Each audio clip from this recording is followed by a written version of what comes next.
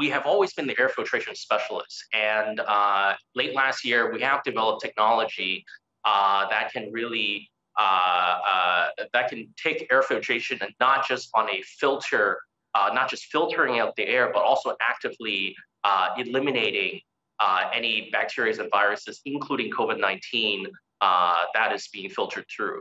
Now, if you take a real life example, what we have been doing with hospitals and collection points and businesses that are focusing on reopening, what they have been doing is they're placing these devices in areas where airborne transmission is it's a very large concern, and we're able to completely clean the air up to 3.4 times in 1 hour, and at the same time eliminating more than 99.9% of COVID-19 amongst other viruses and bacteria. Okay, so Phil, I'm trying to understand how quickly this can respond to, let's say, someone who sneezes or coughs in a closed office space, because it doesn't seem to me that it could replace a mask. I mean, if you're still sitting side by side, even socially distanced with someone, is this an alternative or just a product that would be complementary to other procedures like wearing a mask and washing your hands?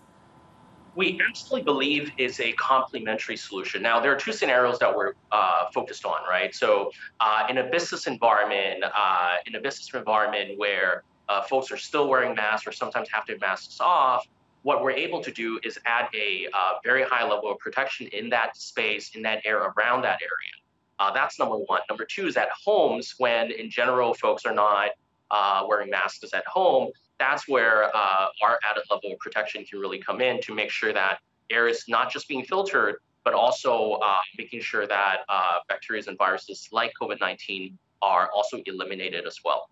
So what we have been seeing actually here in Hong Kong, at least, actually even globally, is that no longer is it enough to just have an air filtration system that filters.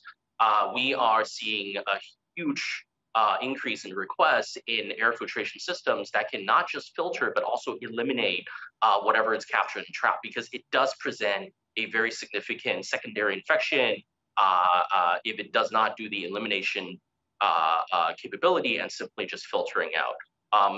As you can imagine, Hong Kong, we have a relatively low infection count, but globally, since the launch of our product, we have seen a significant increase in orders and distribution requests coming from university, hospitals, government agencies, all looking to provide the same level of protection that we're able here to do in Hong Kong.